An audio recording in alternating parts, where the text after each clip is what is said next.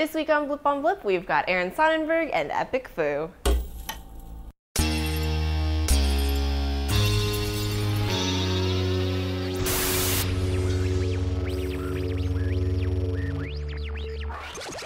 Hey guys, I'm Annie and you're watching Blip on Blip. Kelly and I created this show to give you an inside look at what goes on behind the scenes right here at blip.tv.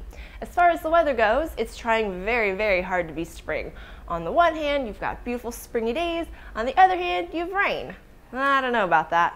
Anyway, this week's interview with our blipper is Aaron Sonnenberg. I'm sitting here with Aaron Sonnenberg, our content operations manager. Thank you for being with us, Aaron. Hey, Annie. Hey, Aaron. So, what do you do at Blip? Just explain straight off the bat. I do a bunch of stuff. I guess primarily I make sure that we have the tools and processes we need to serve the content creators. But I also have a lot of relationships with a bunch of shows, and so I'm always emailing and talking with them and making sure they have what they need to get their shows out, to grow their audience, and I have a hand in a lot of different things, so sort of can be all over the place, but it's pretty rewarding to see the whole picture.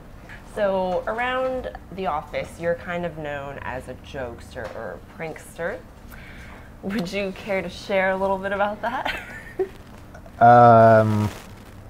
Sure, I guess the Jeff prank, maybe? Or the Jeff joke?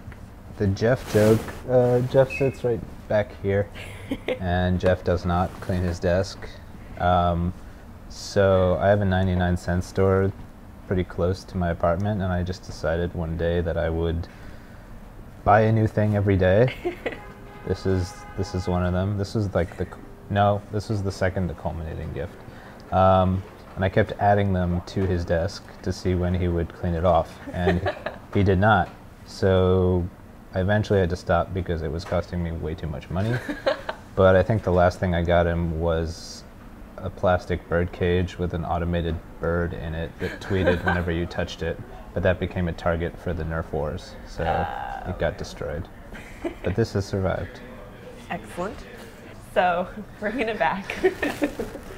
You've spent a lot of time working with web series producers.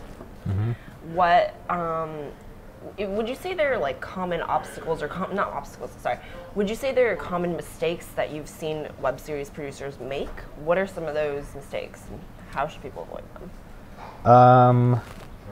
I think the biggest mistake people make is they limit themselves to a certain number of episodes and then that's it, and they don't leave a means to keep going.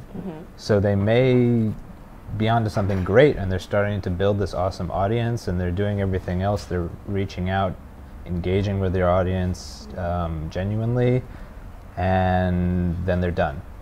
And it's sort of like you're building this momentum and you stop.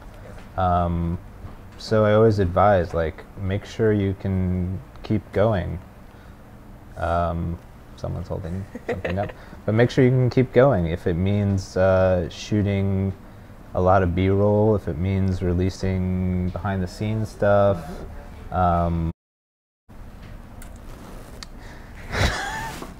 you just got to keep going, and that's the way to build audience. Thanks, Aaron, for taking the time out of your busy burgling schedule to chat with us. You're welcome, Annie. We don't get to talk about any of the pranks I play on Evan. While I was in Los Angeles, Zadi Diaz stopped into the office for a quick chat. Zadi is the co-creator of long-running Webby Award-winning web series Epic Foo, which is a show about art, music, and tech. She's been doing this for a long time, so she has a lot of wise advice to share with producers. So I'm sitting here with Zadi Diaz, co-producer and creator of Epic Foo. Thank you for being with us. Thank you. So, why don't you take us back? Take us back. All right. How did this all come about? Time warp. Okay, go. What year is it? Set the scene. It's June 1st, 2006. Okay. It's a hot summer day, California. Oh, it's getting good. And we're there, trying to kind of come up with a show. Actually, to backtrack a little bit, we were both come from Rocket Boom as correspondents. So that's actually started working together. And that's kind of where the concept for Jet Set Show came when I started working on it with Steve Wolf, who is my partner. I think I know that guy. Working partner. He's pretty tall. And also my husband. He is pretty tall. Yes. And we started thinking about this concept of, well, let's make a show about, kind of like this sketch comedy show with whatever we want. We just want to make it fun, and we wanted to tap into an audience that was young and kind of have them collaborate with us and make content and media. And we started thinking about what that would look like, and of course the people that we wanted to work with. And that's where you came in. Oh, that's very sweet. Thank you. So, Epic Foo being such a long-running web series, you guys have gone through a lot of changes. You guys even had a name change at one point. What drives these changes, or how do you guys adapt to maybe even outside forces? No, absolutely. I mean, that's a good point. Outside forces is what it's all about. I mean, when we started 2006, there were not that many shows happening online. Right. Like I said before, we're kind of almost, our predecessor was Rocket Boom. We were very influenced by Zay Frank. So we had these shows that, had a kind of very personal format, kind of newsy as well, but we wanted to take it to kind of this other level where we started incorporating like sketch bits and have a lot of different elements. So I think at that point, 2006, we wanted for people to start creating content with us. Right. The funny thing is that there were not many shows, so therefore there were not many people also creating content. Right, because it didn't exist yet. Exactly. Right. So I think just experimenting with that and failing for 9 months.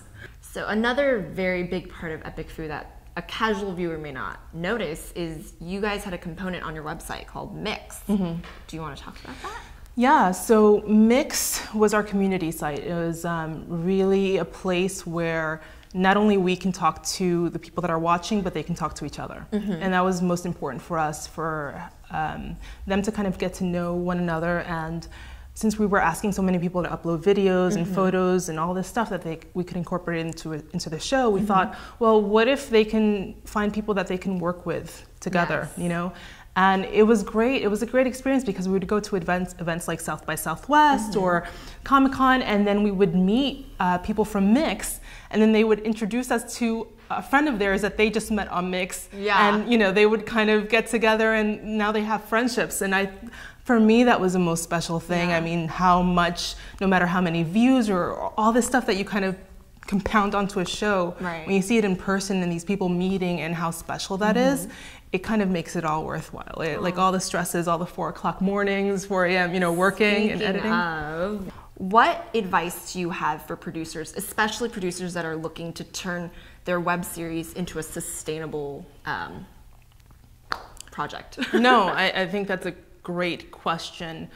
I think my number one advice would be to really study the online world, really know and get to know what works and what other people are doing, why it works for some people and why it doesn't for others. I think there was a lot of frustration, especially in LA, I think, with a lot of filmmakers who really want to create beautiful things, and they create amazing looking stories and have great actors, get great directors, and then they put it online and they're just like, why isn't this working? Why is no one watching? I just put in so much time, so much money, and so much effort. Why? So I think that is a very hard lesson for many people to kind of swallow. It's a hard little pill to swallow. People need to kind of understand that it's not only about beautiful stories. Story is always important. Don't get me wrong. Story is always important, but it's also about communication. It's also about interaction. It's also about really figuring out why people go online in the first place. And a lot of that also has to do with what people are searching, because the internet is a search tool. People are still going on to find things, and so it's going to take time for people to kind of know that there are beautiful stories online that they can kind of lean back and watch. I mean, people are still kind of leaning forward, looking, searching, and figuring out, or getting videos from friends, or that kind of mentality. It's still a very active process, watching web video as opposed to being passive, kind of just Exactly, and I think just taking some time to learn that before you You know, you can create. I'm not saying not to create. Right. You know, I think if you're an artistic person, you're just going to always want to do that. But if you're doing that, also to just take time to really sit down and observe what's going on online and what's working, why many YouTube videos get seen. And if it frustrates you that it's perhaps because of the title and the icon, then what else works that you can incorporate and that works from that, and then you can pull into what you're working on. Okay, so lots of experimentation, be persistent, don't give up. Yeah. Keep creating. Keep creating. Is that I think good? that's a good Okay. roundup. All right. Is there anything else you want to say? Thanks so much, Zadi, for Thank talking you. to us. Bye, guys. That's it for this week on Blip. You can catch us next week and every Tuesday after that right here at the blog, 1 p.m. Eastern, 10 a.m. Pacific. Have a good one, guys. We'll see you next week.